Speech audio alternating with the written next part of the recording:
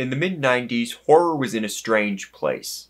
The slasher film had died out, and horror in general was perceived as box office poison. Kevin Williamson, then struggling screenwriter, was inspired to write a scary movie after seeing news reports about the Gainesville Ripper. He wrote the script fairly quickly, and a bidding war ensued. Miramax ultimately won the script, hoping to find success for their genre imprint, Dimension Films. Williamson and the producers all wanted Wes Craven to direct the movie, but he turned it down. This is something Movies with Mikey covered very well in his video about Scream. There's an interesting contradiction in horror regarding the depiction of women. And yes, I agree that the horror genre is home to a lot of incredible female characters, certainly much more so than action films. We're going to talk about some in this video. But horror films, especially slashers, focus heavily on violence against women. And if anyone wants to get mad at me, I'm not calling anyone out. I'm not saying the people that made some of these films are bad people, or that you're a bad person for enjoying these films. But I do think reflection on these choices is important, and it informs Scream. Guys obviously die in horror movies too, but it's usually a lot quicker than the female deaths, and then sexuality comes into it.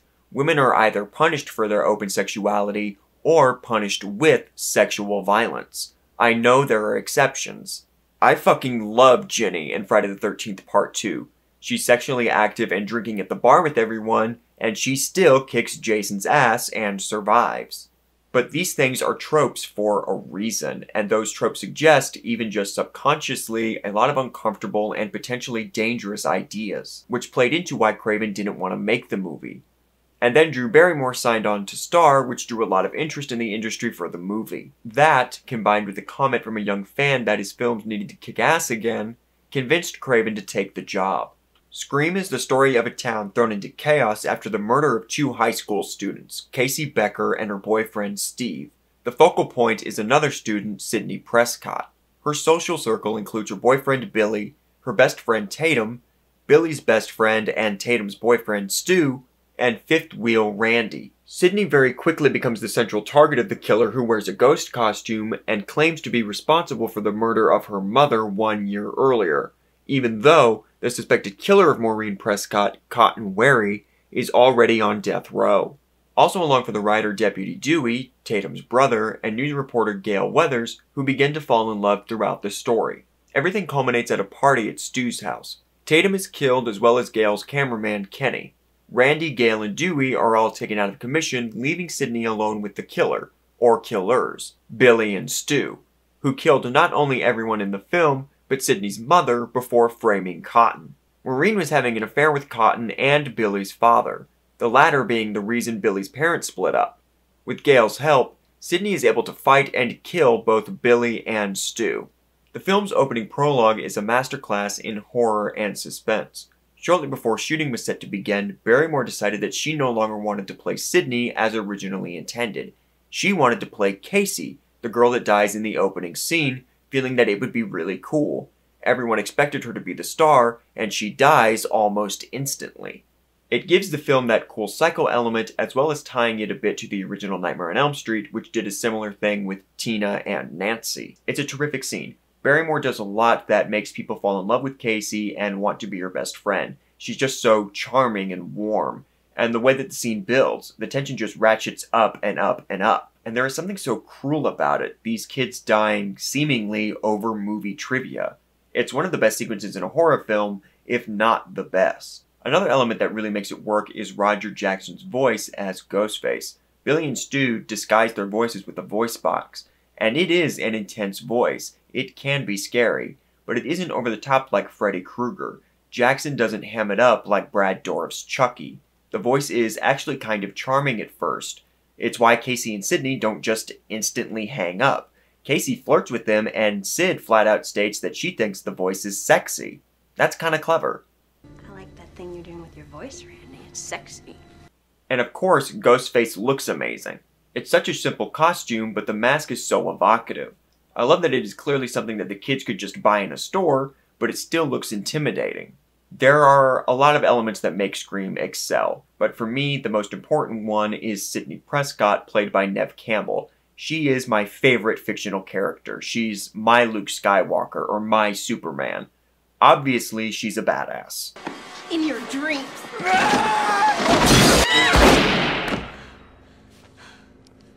Not in my movie. But there's a lot of depth to her as well. This is a character dealing with the death of her mother. That would be interesting enough, but Williamson adds an additional element with Maureen's secret life. When Sid should be grieving, she's forced to face her mother's mistakes and confront things about her mom while having to deal with the direct consequences of her mother's actions.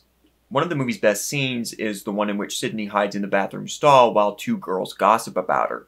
Obviously, the scene is fucking hilarious. Those two girls are so funny. But the scene has layers, like an onion. Cake! Everybody loves cakes. Cakes have layers. I don't care! In the scene, the girls call Maureen a tramp and Sid is forced to face reality. The scene kind of implies that deep down, Sydney knows, and she's just repressing it, or in denial. It's a really sad scene, while still being really funny. The balancing act of tones Williamson pulls off in his script and Craven in his direction is astounding. The movie should not come together the way that it does, and yet it feels effortless. In terms of the supporting cast, Billy and Stu are great killers. There was a debate among the producers over whether the two should have a motive or not. Some feeling it would be scarier without one, and others feeling it was important for them to have one. So Williamson did both.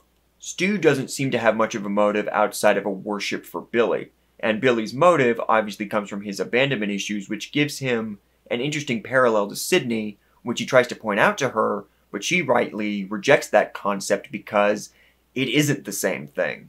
The two also make a good duo, with Matthew Lillard being more over the top and chewing all of the scenery, while Skeet Ulrich plays it more menacingly. And Billy is an evil son of a bitch. Fuck you! No. We already played that game, remember? You lost. I know he's murdering people, but that sentence is the most evil thing he does. Think about it. An essential part of Billy's plan is to emotionally manipulate Sydney into having sex with him. That is so fucked!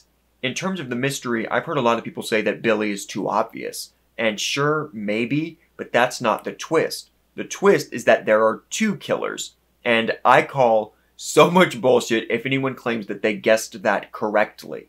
Additionally, I like that Billy and Stu are consistent throughout the film, even when they are revealed as killers. A problem the Scream sequels get into is that the killers change personalities completely when they are revealed as killers. Billy and Stu are much more interesting and complex. Tatum, played by Rose McGowan, is great. She's really funny, and I like that there's some duality to her. In the scenes at school, she comes across like most of the cast. Cynical and too clever for their own good. But when we see her in her bedroom, it's very girly and innocent. She's got a stuffed animal and cute pajamas. She's nicer to Dewey. That feels very real. I also like the way the movie handles her death. She isn't being punished. We don't know anything about Tatum's sex life because it has no relevance. She doesn't talk about also being a virgin in her conversations with Sydney, but that doesn't mean anything, and more importantly, it doesn't matter. Tatum dies because she's a hindrance to Billy's plan. She's practically Sid's bodyguard. If she's around, Billy can't manipulate Sydney into having sex with him, so she has to die. I like that her death is actually plot motivated. I wasn't sure if I wanted to address this, but if the movie is about anything, it's about how repressing the negativity in life doesn't solve anything. It is hard to watch McGowan in this movie. I have not named the film's producers, but one of them went on to sexually assault McGowan. He is currently rotting in prison, thankfully, but that doesn't change what he did. McGowan has said that Scream was the last time she truly enjoyed being on a set. It is hard for me to reconcile that something I love, like this movie, is tied to someone so evil. I watched a documentary on the film, and in it, every time the other producer, who is the brother of the one that assaulted McGowan, among many other women, and undoubtedly covered it up, is mentioned, the reference photo used is one of him and McGowan. It's uncomfortable to say the least. Randy is of course endearing and an easy character to relate to due to his love of horror movies and that he is desperately/pathetically in love with Sydney. And Jamie Kennedy gives him a fun energy. Dewey's great. He's interesting because he's the light. Everyone in this world is so cynical and jaded except for him. and David Arquette's performance is so endearing. I don't love Gale, but I think that has a lot to do with what's done with her in the sequels. But she is a fun character to hate, and Courtney Cox is great. I've talked about the script a little bit here and there, but it cannot be overstated how good it is. Obviously the dialogue is fantastic. It's unique, memorable, and easily quotable. But the movie is also really well structured and paced. It moves without ever feeling rushed, and it knows how to build the tension brilliantly. There's also really solid setup and payoff. What works is that it's subtle. Billy only mentions his parents' divorce once, and the line about Casey dumping Stu for Steve, you realize later that's why they killed her without the movie needing to spell it out for you. The main theme of the movie is about violence in media and how it affects us. Being both a Kiss fan and a horror fan, that is something I had to deal with frequently. Does violence in media affect us? To a degree, yes. There have been studies that show that watching violence on screen, especially at a young age, certainly can desensitize someone to violence. But that doesn't mean it will directly cause violent behavior. And in those studies, the people were not watching a Friday the 13th film, they were watching a Rocky movie. Violence in horror movies is more often than not horrifying. I've talked about this before.